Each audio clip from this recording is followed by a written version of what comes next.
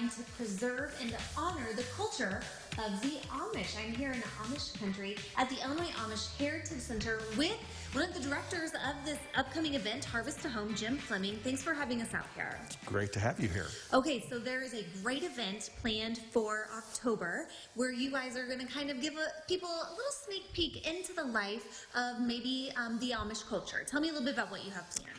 On October 8th and 9th, we will have Harvest to Home here at the Illinois Amish Heritage Center.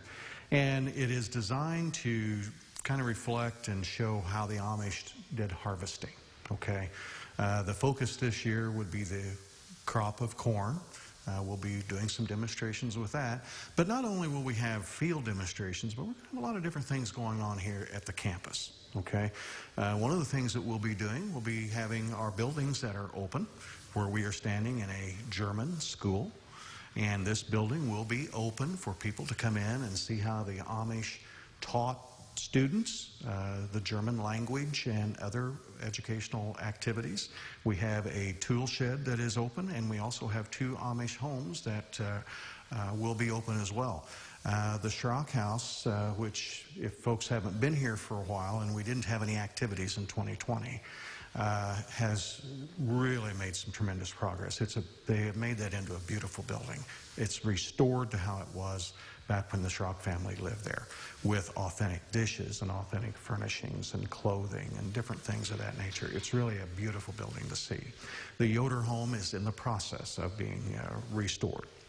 And we're going to have some kid activities out here as well. We're going to have some bag tournaments and various things like that that they can see. They're just to come here and be able to see how the Amish way of life continues to be. Yes, we're reflecting on the past, but a lot of what they do is still how they did it back in 1865 and some things.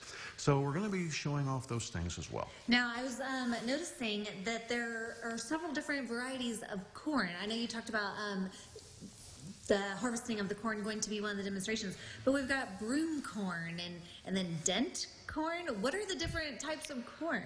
Well, dent corn is commercial field corn. Okay, and the reason they call it dent corn is because once it's mature, the kernel gets a dent in the top. Oh, okay. So it's called dent corn. Fun fact.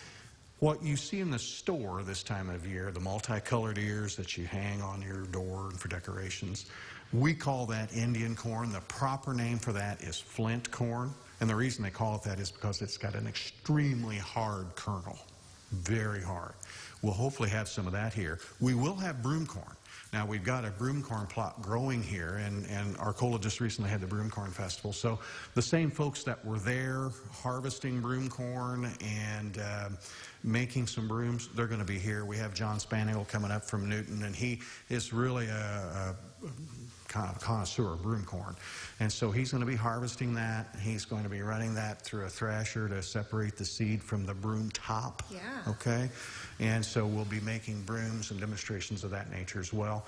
Hopefully we'll have some popcorn here. We are going to have popcorn here, actually. We've got Eli Yoder here. He's got a kettle corn. And so he's going to be popping corn, so people will be able to have that. So, yeah, we're going to have all different kinds of corn.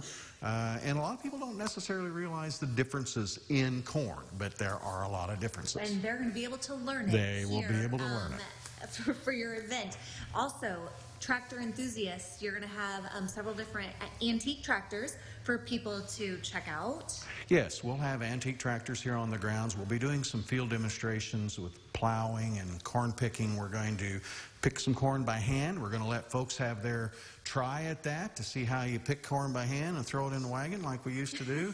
We'll have a mechanical picker. We'll have a corn sheller here on site. We're going to grind the cobs, which is used for feed and for bedding. We're going to grind some corn as well. We'll also have a sawmill here on site. We'll be doing some various wood demonstrations. We've got a gentleman coming down from up at Mokina, Illinois, who's going to be making cedar shingles.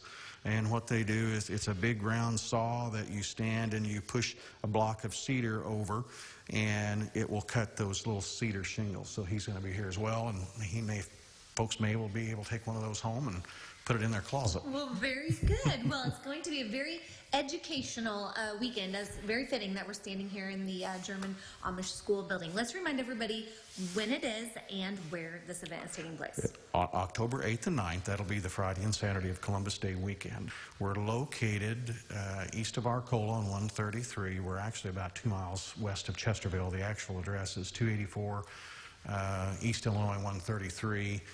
We're about 3 miles west of Arthur as well. So right here on 133, there'll be signs. Can't miss it. And it is a free event? No, there is an admission. Okay. Yes, there is an admission fee per person or carload. So let's see how many people we can shove in That's for right. a weekend of fun here right. in Amish country. All right. Well, thank you so much for having us out here. Thank you. Sounds like it's going to be a great opportunity to get a little inside look at the Amish culture here. And we're just right outside Arthur and Arcola. And if you need any more information about the Fun Harvest to Home event coming up in October, we'll have all the details at CIW.tv.